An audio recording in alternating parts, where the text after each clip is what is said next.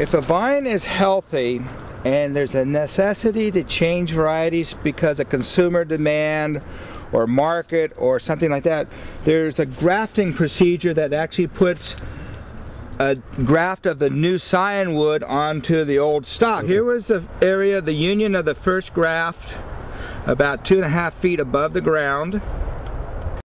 2 years ago, a second grafting was done from Cabernet to Syrah to Sauvignon Blanc. And you can see that Sauvignon Blanc just is not going to turn out to be a red colored Sauvignon Blanc. It's still going to be a white skinned, white juice variety. So even grafting whites onto reds, you're not going to have that color come through in the fruit.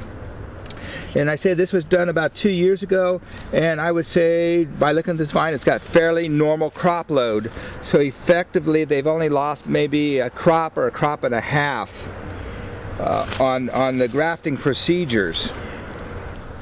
But again, as long as your scion wood is healthy, your vines are healthy, disease-free, grafting can happen just about any time in the period, especially if there's a need to change varieties for consumer demand or a better variety best suited for that soil site.